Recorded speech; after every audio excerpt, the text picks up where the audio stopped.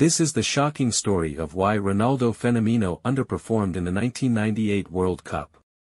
During Brazil's matches in the 1998 World Cup, everyone in the stadium was enchanted by the magic of this strong and complete team.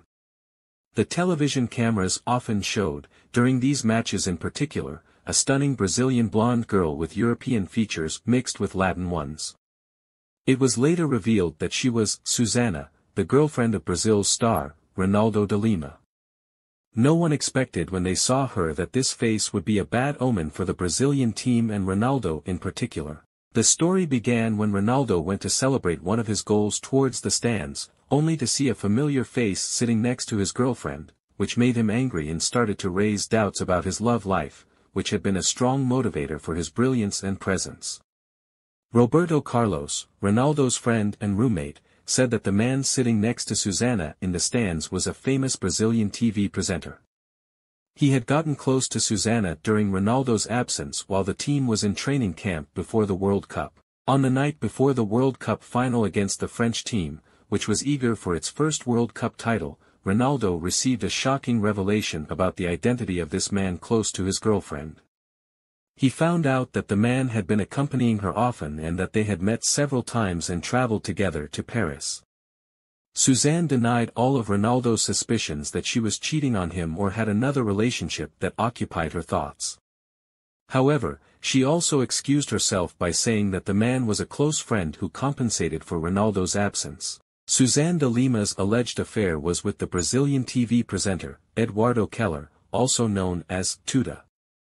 This was reportedly a major factor in Ronaldo's breakdown and convulsive seizure on the eve of the 1998 World Cup final. The alleged affair was widely reported in the Brazilian media, and it was said to have caused a rift between Ronaldo and Susanne Da Lima. However, it's worth noting that neither party publicly confirmed the affair, nor the exact circumstances remain somewhat unclear.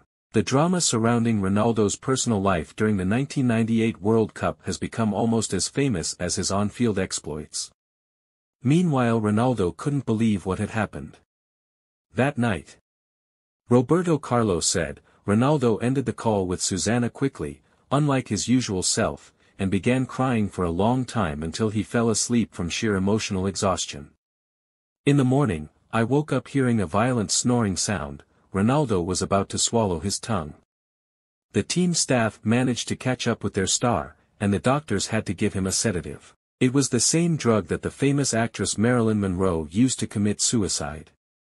After he woke up, his teammates were preparing for their historic match in the final, but they were all preoccupied with Ronaldo's condition and saddened by it.